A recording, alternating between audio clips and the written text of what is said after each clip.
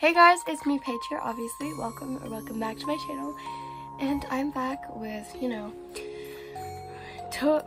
with 5 toys that I got from a UK restaurant that you probably know of called The Harvester. So, I've completed 3 out of 5 toys, and we have 2 more toys to show you.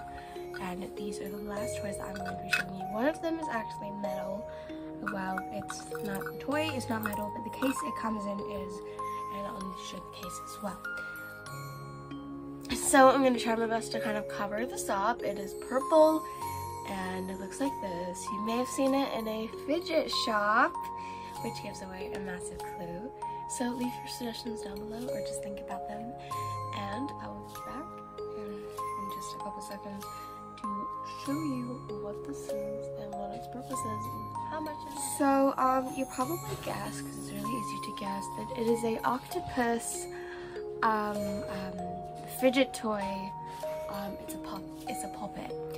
So you pop it and it's really fun, and then you can pop the head through as well. And it's also attached to this little keychain thing, so you can put it on your bag or your purse or something, or just kind of attach it to like your keys maybe, so in case like you just kind of need to, you can pop the little puppets, and when you're feeling really angry you can just kind of push the head through.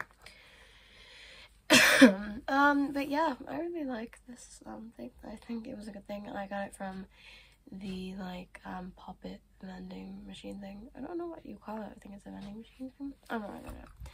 So these are all from vending machines, by the way, and it came in a separate little thing. So it came in the purple thing, but I kind of switched them out. So now I'm going to be showing you the last toy of this video. So this video is going to be kind of short, but it's just kind of the part 2 and the last part as well. And I'm talking a lot about these toys as well. So let's move on. Okay, so the next toy I have for you is probably one you've seen before. Not from like The Harvester or something, but like probably on different channels. So it's this. I have a puppy called Rizzo's. I don't actually have a dog in real life. I want a dog really badly. Well, I do have a dog in real life. Is she there? Luna? She's just kind of chilling out in here, huh? She's not Eartha, obviously, but I really like her, so I got her from Lapland. So yeah, Rizzo's really cute, dark brown puppy.